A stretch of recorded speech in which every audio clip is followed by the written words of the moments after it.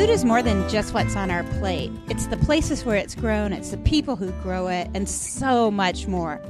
Join me, Janice Person, your host, on Grounded by the Farm every other week as we talk about the foods we love. Hey, everybody. It is so weird to be interviewing this person. I met Lee Hickey in the middle of nowhere, Mexico, and yet at the same time, there were like crowds of people from all around the world who had come into this one little town. It's in Sonora. It's called Obregón, and it's where a lot of breeding research was done. If you read into history and science, if you follow the Nobel Prize, you may have heard of a man named Norman Borlaug. Lee and I met in a wheat field in the middle of Obregón. And what's so funny is you were on the other end of the microphone. You were not having to do an interview that day. And I had a friend of yours that I had on camera and on microphone. And I remember you giving him a hard time, Lee. Do you remember that? I do. Yeah, it's great to connect, Janice. And again, since those years ago and in that wheat field in Mexico, yeah, you're right. We're giving him a hard time. He was a wheat breeder from Morocco, actually. But yeah, you were talking to him about some of the science and breeding. It was actually great to be there in Mexico because it brought together all of these scientists working on wheat from around the world to celebrate Bourlaug's birthday, which was pretty cool. Yeah, it was one of those moments in history, I think, where I got to be someplace that other people were like, oh my God, I've always wanted to go there. And that's a really ag nerd kind of place to even think, ooh, wow, I really want to go there. But it also explains a little bit about what you're doing. I usually talk with farmers on the show, and you're not a farmer, and you didn't grow up a farmer. No, definitely not. I definitely grew up in the city. Yeah, in terms of my upbringing, I was very far from any farm. I'm going to go ahead and give the clue away. You are not from Mexico. Your accent does not relate to Mexico either. You're from Australia. Are you from Queensland? That's where you are now. I know. That's right. Yeah, I'm from Brisbane, pretty small city on the east coast of Australia, not too far from the Great Barrier Reef. So if you've heard of that before, it's a beautiful place to go to. Yeah, I think most Americans know Sydney, Brisbane, the Great Barrier Reef, and then there's like everything else in Australia. It's turning into a tourism advertisement, isn't it? Sorry. Right. Well, maybe Priscilla, Queen of the Desert, gave, some of the Western Territories some time. But when you're doing work now in agriculture, is Queensland like the biggest area for agriculture in Australia, or are there other states that are really important? Yeah, I mean, agriculture is very important for all the states of Australia. I guess in Queensland, it's quite tropical to subtropical. So the crops that we grow are quite different to the southern states, which have a much cooler climate. Yeah, just different crops and different types of production, I'd say. Right. And what crops are you talking about working with, or are you not really crop specific at all? Yeah, well, I started off working a lot on the genetics and breeding of wheat and barley. That's the two main cereal crops that we grow here in Australia. It's very dry. Wheat and barley are great crops. They're pretty drought-hardy, I'd say. But, one of the priorities is trying to make them even more drought-tolerant and use water smarter on farm. But more and more, we're moving to working on some of the exciting technologies that we can help speed up the development of our crops and really working across crops in general, because these technologies are universal in how they can be applied to different species. Yeah, I'm going to admit that at one time before I worked for a seed company, I can remember even working in agriculture, I had no idea of the amount of plant breeding work that was going on and why that was going on and what it delivers for farmers or what it delivers for people like me. Do you have an easy way of explaining that? Yeah, well, I'd say, if we travel back in time, the original plant breeder was the farmer. In fact, over hundreds or sometimes, depending on the crop, thousands of years, farmers selected and retained the most productive plants and they grew them, the next season. And essentially that's what gave rise to what we call land races of many of our crop species. And it's really only been the last 100 years that we've actually started more targeted plant breeding. So actually making targeted crosses, crossing one plant with another one that has those different desirable traits and applying intensive selection to improve productivity and all the different traits, and even traits like flavor and end use quality, which is really important for a lot of our foods. One of the talks that I heard you give, I think it was at the university there in Queensland, you talked through sort of broccoli and Brussels sprouts and kale. That's probably one of the best examples of plant breeding. It was forever ago, but would you mind explaining that? Because I think it helps people understand, at least in principle, what plant breeding does. That's right. When people hear this for the first time, it really blows their mind that a lot of vegetables that we have all come from the same plant. They're all brassicas. Brassica oleracea is the original plant, and through plant breeding and selection for different traits, we've created crops or food crops like broccoli, Brussels sprouts, and just by selecting for different attributes. So to create Brussels sprouts, there was selection for buds, stems for broccoli, and it's pretty amazing how, we can create a whole range of different vegetables that look like totally different species, but they all come from the same plant. Yeah. And it's crazy. Yep. I mean, it's kale, cabbage, broccoli, cauliflower, Brussels sprouts. I mean, it's like this wild combination of things. And all of it was because somebody looked at the plant and said, I really like that part. Or that part seems great on this plant, and let's save some seed and plant that and do the best of the stems if they were a broccoli lover, or the buds if they were a Brussels sprouts lover. They don't exist in the wild. Humans have literally created these plants that we eat almost every day and are pretty nutritious and pretty good for us, right? So it's pretty amazing what plant breeding can do. Right. And so then when you move it to a scale that we're on today, we're not necessarily coming up with new vegetables, although sometimes people do. But you'll do things like, I remember talking to a bell pepper breeder, and he wanted to make sure that the bell pepper had 4 lobes so that if you wanted to stuff the bell pepper, it would sit evenly on the pan and not fall over, because a stuffed bell pepper, once it's fallen over, is not going to look great on the plate. It's very practical. So there's some of those things. There's also some things that are around flavor or whatever. But in every crop around the world, there are always people working in plant breeding. And we're going to talk to another one soon that's actually working in Morocco. We're going to talk to Priyanka Gupta this summer. Oh, wow. She's going to talk to us a little bit about some of the work over there. But I just wanted to make sure that people kind of understood that, because before we get into the rest of your story and what all you're doing, it's a good idea to understand plant breeding at the basic level. Yeah, that's right. And so this is a constant effort to try to select and improve these traits. And when we think about a lot of our broad acre crops like maize and wheat, plant breeders are constantly trying to improve traits like disease resistance. Diseases, these pathogens are constantly mutating and overcoming resistances that we breed into our crops. So, this is a pretty big challenge. We've often got to go back to these rather ancient land races for new diversity, for resistances and all sorts of traits, and then cross them or breed them back into modern materials. It's a similar challenge we face around climate change as well. We need a whole array of new traits to basically equip our crops with these mechanisms that make them more robust in the face of warmer temperatures, more frequent drought episodes. And so, a lot of the materials we have stored and preserved away in gene banks around the world are really valuable materials for this purpose. Yes, you're talking about drought and pests and stuff. And seriously, you remind me of having worked with some cotton breeders in Gundawindi and Narrabri and some other places. And it just made me kind of laugh, because I think Australia is like a prime place to do plant breeding, because you guys have more things that want to kill us. You have all the problems like drought and really bad diseases that come in on plants. You guys really know how to challenge plants and people. Yeah, it's a tough place in Australia. It's very dry. The rainfall is extremely variable. And if we think of a crop like cotton, there wouldn't be a cotton industry in Australia if we didn't have technology like GM traits.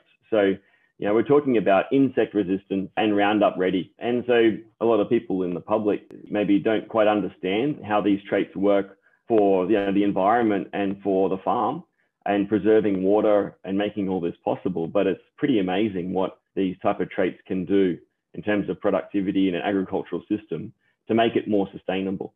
I think you've worked a lot on drought, haven't you? That's been one of the areas that you've worked on maybe more than others. Yeah, that's right. We have a strong drought theme in my lab here in Brisbane, really looking at ways we can deploy different traits and technologies to improve the drought adaptation of our crops. There's no magical gene for drought resistance. It's all about how you use water more in a smarter way through the season to produce a crop. I want to kind of come back and talk a little bit about how you found your way into agriculture. Because you're like so deep into PhDs in plant breeding and things like that, that it's hard for me. You said earlier that you grew up in the city and were really far away from farms. How did you make those connections somehow? Because now you're sitting here telling me about this in-depth drought research. That's right. It's a bit of a strange story, I'd say. I grew up in the city and I was pretty strange kid, I suppose. I was pretty obsessed with my veggie patch and growing vegetables in the backyard. I don't know how that came about. I would literally, run home from school to tend my veggie patch. That's how keen I was. And, I'd be looking in all the growing guides and the time of sowing for the different vegetables and the row spacing to maximize yield. And yeah, I guess that curiosity for growing food and, just giving it to my parents or the neighbor was kind of cool. And I like this a lot. I guess that's what sparked this passion, I suppose. I think it's really interesting. I remember as a kid, our family gardened together. It was really cool to harvest your own food and be able to eat it. I think maybe I ate some vegetables that I may not have been as interested in had I not grown them myself. But it was really kind of cool to be able to see the outcome. Like you do this and plant growing a plant to feed yourself. You see it in months and maybe weeks on some. Whereas it doesn't take years like plant breeding. So you get a little reward on the way, right? Yep, definitely. Yes. Well, I was particularly good at growing chocos. I don't know whether you've tried choco. It's a type of vegetable. It grows on a vine and it's just terrible to eat. It's very bland. I would say it's disgusting, but and I would basically produce so many chocos and trying to give them away to the neighbors. They refused them. So in the US, we have zucchini. That's what everybody does with their zucchini squash? Yeah, that's right. They grow so many. Similar, yes. They put them on your doorstep at night when you don't know they're there. You suddenly find more and more of them showing up. Exactly. I love it. So you were really good at it. I think your part of agriculture and your part of plant breeding is especially the kind of part that could get people who don't necessarily know agriculture very well interested. So you get all the cool toys. You do something called speed breeding. And do you have disco lights in the greenhouses and stuff? That's right. It's a catchy name called speed breeding, but it kind of resembles a disco for the plants. Essentially what we're doing is we're growing plants under 22 hours light. So it's almost continuous light. We give them a little period of dark to rest. It's pretty different to what they experience in the field or in a paddock or in your backyard. This extra light is triggering early flowering and enables us to grow a really fast crop. So essentially, this becomes a really powerful tool to turn over generations that are needed for the plant breeding process. We're talking about, reducing the time frame for developing a new variety for a farmer to grow from, say, about 12 years down to 7 or 8 years. I just want to say it sort of happens in nature. When in the northern hemisphere, if you go up to Alaska, there's a certain period of the year where you can get really big plants or really big vegetables and things like that because you have such photo intense days. Yep. And the same in the far southern hemisphere at different times, but it's a very short window. That's right. And so this is all about controlling the photo period, the light quality, the temperature, controlling those factors all year round to rapidly cycle these crops. And So we're talking about growing up to 6 generations a year for most of our crop species where the technique has been optimized. Yeah, I've been working with different plant breeders and organizations around the world to help set up these facilities for a whole range of different crops. We're talking crops like millets and sorghum, wheat, barley, even starting to work on banana speed breeding. We can really develop these techniques for any type of plant. I giggle a bit as you say banana, but in parts of Africa, that's a primary starch in a diet. So, it's really important that we're doing research on some of the foods that are culturally important in different parts of the world. It's just for us, bananas are typically a snack or something you add to breakfast cereal or something like that. And in some parts of the world, it's a much more important part of the diet. Yes, I have a banana every day for breakfast. And look, banana breeding is pretty challenging because we've bred out its ability to produce seed. No one wants seed in their bananas. However, the big challenge is there's a big problem with fusarium that is a disease that attacks banana. And so we really have to bring in new sources of resistance into our modern banana varieties. And I guess, these technologies like speed breeding can help speed up that process. Right. And so fusarium and other diseases can either cause the plant to wilt, it'll get a bacteria that creates a fungus, and basically it starts to interfere with its ability to process light and photosynthesis. Is that? That's right. The mycelium, basically the pathogen, clogs up the whole plant and the plant can't suck up water. So that causes the wilting and eventually results in the death of the entire plant, and then it can wipe out an entire crop. It spreads very rapidly. So it's a pretty terrible disease. And it's certainly, I think a lot of people have heard about like the Irish potato famine and things like that. So in bananas, there's not a lot of genetic diversity, like it's very closely related, right? Yeah, that's right. And going back to some of the wild bananas for sources of resistance is great, but to transfer those resistances through so many cycles of crossing events is very, very time consuming. We're talking decades here. So that's why I guess some of the new technologies like genome editing can help us modify some of these key genes that are needed for disease resistance directly in the elite varieties. Is that part of the Nobel Prize winning work this year on CRISPR and some things like that, right? Some researchers in California, I think, Jennifer Doudna. Yeah, you're right. That's right. It was. It's very exciting. And the applications to plant breeding in terms of traits or characteristics that can be targeted are virtually unlimited. There's a really good book. I'm going to have to remind myself what the book is, but there's a great book on that whole topic because I think CRISPR, it can sound hard to apply if you're not familiar with plant breeding and you're not really familiar with the science and stuff. The potential, though, is if you find something in plants that's causing it a big problem, you might be able to kind of cut that one little tiny thing out. That's right. There's 2 main components, guide and an enzyme for cutting the DNA. And so the guide is a sequence that tells the enzyme where to cut the DNA, and that can be very, very precise. So we're talking about, modifications in a known gene.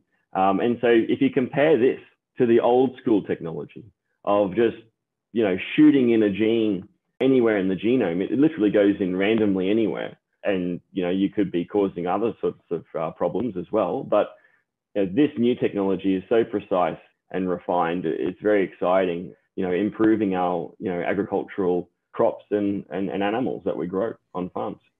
And I think part of it that's really cool is because the other type was a little less precise, there had to be a huge amount of testing that went on. That's right. To find out where you had problems and things like that. And because of the precision of this on the front end, you don't have to do as much screening. You can check it pretty quickly and it's pretty damn good. That's right. The modifications to the gene that can be created in this way are very similar to or virtually undetectable, or you cannot tell the difference between this type of change and naturally occurring mutation. So that's how good it is. Plant breeders have taken advantage of natural mutations occurring up until now, and the farmers when they were breeding the original varieties thousands of years ago.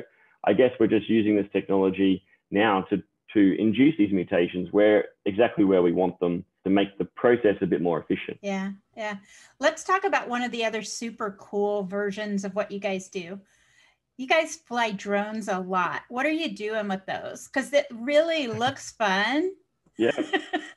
But what are you doing from you're not just chasing them, having races in the field, but there's a lot of actual work going on with drones in agriculture. Oh, we're just getting cool Instagram videos, really. No, we're actually doing work. What we're doing is we're fitting drones or UAVs pretty high-tech sensors. You might have heard of remote sensing, which can be done from space using satellites. The UAV or drone technology has gotten so advanced that pretty much anyone can buy a drone and fly it now, mostly without crashing it. And the sensors that we can fit with these drones have also advanced rapidly. So we're talking about sensors that can capture different wavelengths and even temperature, which is really critical or pretty important for measuring different traits in the field that we're interested in.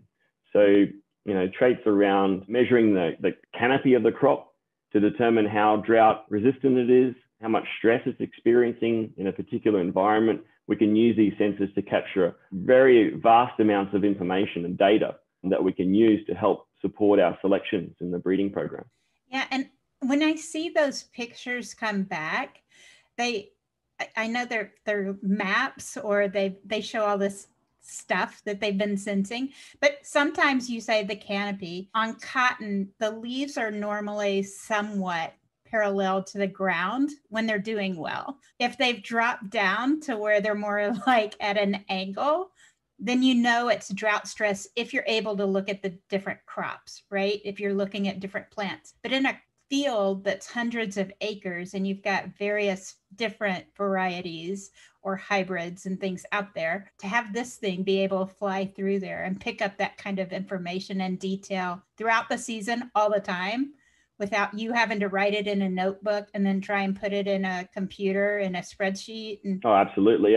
I mean, the plant breeding is a numbers game. So, we're talking about evaluating thousands and thousands of different lines in one field. And you're right, it's very labor intensive.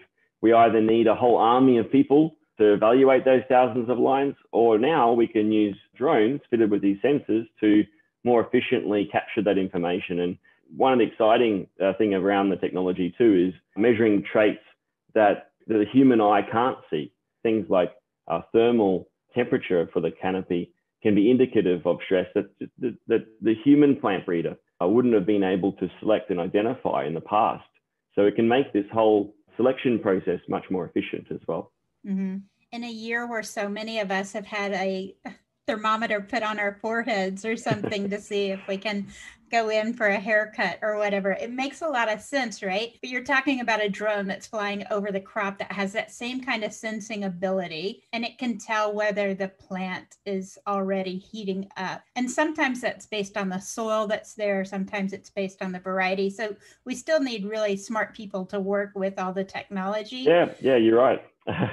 Well, this is certainly the era of big data. And, gone are the days where even in this field, plant breeders can walk around the field, visually make selections, or at least rely on this.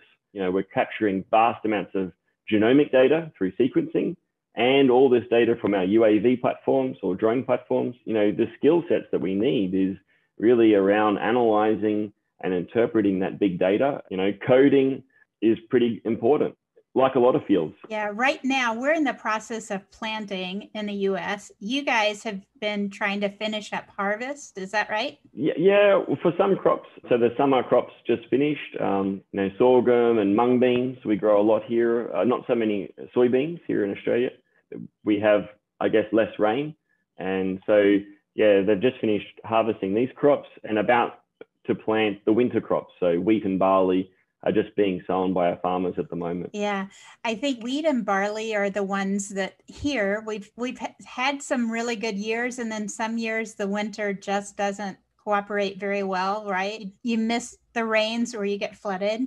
Either way. Oh, yeah. But we've actually talked about barley with not only a farmer who did barley, but one of the places in Nashville that buys barley from him for craft beers that they make. So we're trying to pass along a lot of those kind of tips and information to folks too. Yeah, well, I mean, who doesn't like a craft beer? I mean, if you're going to be traveling around, you're probably going to want to drink. So stop and get something nice and local. Well, that kind of covers the topics I had. I do want to let people know we're going to put links in. So your lab is called the Hickey Lab at the University of Queensland, right? That's right. We'll share that. There was a recent podcast you were on that goes more depth on plant breeding and some of the things you're doing. I've got the TED Talks that you've done.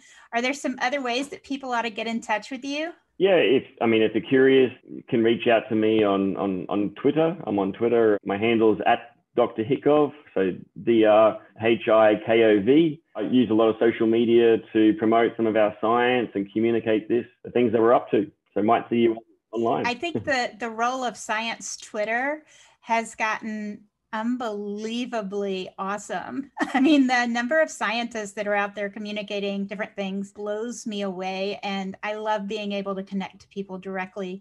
And a lot of the time, when we put this stuff up on our website, people will then want to go check these folks out. Then they can see what kind of test you're doing. I know you guys do a good job of sharing, here's what's happening in the field in sort of real time. So I'd encourage people to find you on Twitter. Definitely. Thanks so much for having me. So everybody, that gets the end of the conversation with Lee. I'm going to put some of this up, all the links in the show notes and on groundedbythefarm.com. Please tell your friends if they have kids that are interested in technology and maybe interested in plants, that we need more people like them in this field of agriculture and technology. I don't know if you guys have thought about it, but we've got a lot of food to grow for ourselves and our neighbors over the coming decades, and we need more young, smart people in the industry with us. So get them connected up. They can also look at Grounded by the Farm. We're trying to do more things for kids there to help them find the excitement of agriculture that people like Lee and I have learned. Thanks, Lee, so much for joining us here today. It was so good to have you on the show and talk about plant breeding and this sense of discovery and interest and always finding new things to learn in the world. We talked a little bit about that from the childhood perspective. But I think a lot of us carry it well into adulthood. I know I certainly love to discover new things and learn new things.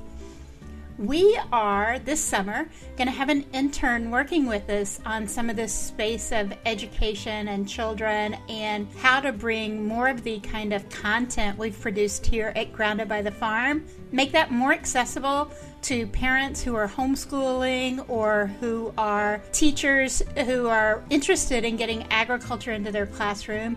If you have any ideas around that, if you've got things that your children have thought really stand out in an episode, or if you're a younger listener and you've thought there were some things that really stood out to you, or other things you've learned at school, other materials that you think we ought to be aware of, please share that with us. You can find the contact form on groundedbythefarm.com, but you can also get us by email at groundedbythefarm@gmail.com.